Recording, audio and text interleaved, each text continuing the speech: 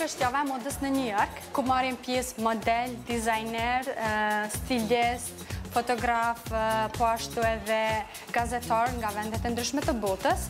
Është event I cili ndodh 2 herë në vit në Nju Jork, po ashtu ndodh në Paris, Milano, si dhe vendet e ndryshme.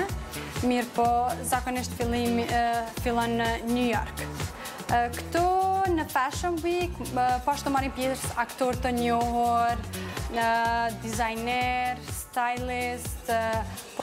Zakonisht për stylist apo stilimin e flokëve, kujdesem unë jam këj artiste në Fashion Week, dhe me thonë antare grupit të Team Marcelo Costa. Jemi 6 antarë, dhe me thonë të cilët punojmë për Marcelo Costa, dhe ne krijojmë stile të ndryshme të flokëve.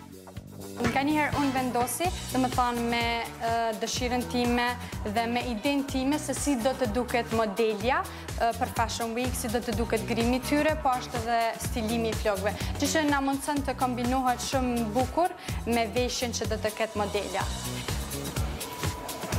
Po në shumicën e rasteve unë preferoj që idetë t'i krijoj vetë në imagjinatën time dhe nuk mundohem që t'i kopjoj nga stilistët e tjerë apo idetë që kanë qenë të krijuara gjatë viteve më parë.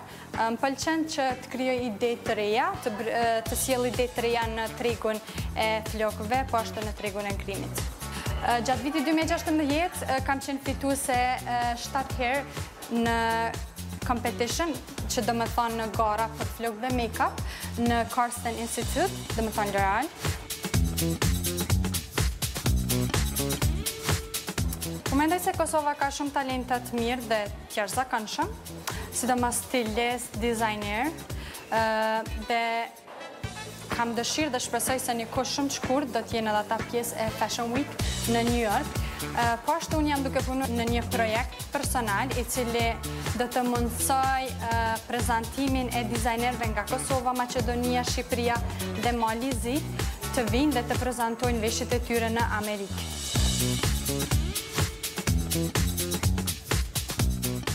Kjo është një stil të më thonë se nuk e kam pa asnjëherë. Është diçka e thjeshtë, po që zakonisht e di se do të aplikohet në Fashion Week, në Javën e modës në Nju Jork.